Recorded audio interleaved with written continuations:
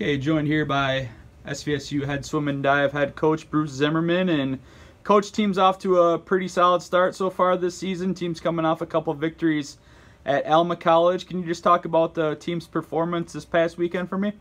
Well, actually, even though we dominated the meet against Alma, our performance was not a very good performance for us. I'm going to count that as our one bad meet of the fall semester. I was kind of expecting it. We knew Alma was not a strong team going in, and so our challenge was really to stay motivated and stay intense.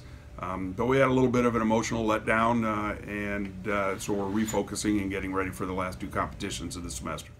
You did, however, have a couple individuals qualify for the NCAA dive-in meet. Can you just talk about that a little bit for me and maybe how that works for us, for those of us that aren't very familiar with it?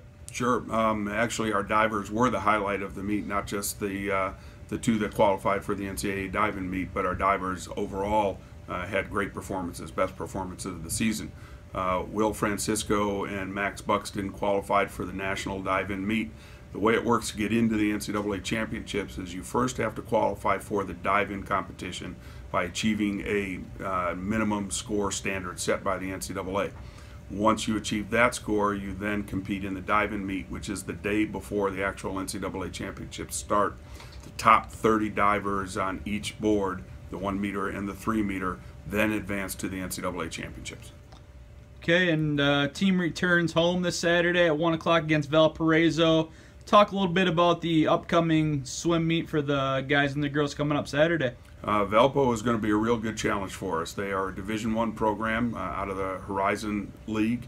On paper, our teams match up very, very evenly, so it'll be a really good competition, a good way to get back on track after the meet last weekend against Alma and set ourselves up for our final meet of the semester, which is the Cleveland State Invite the following week.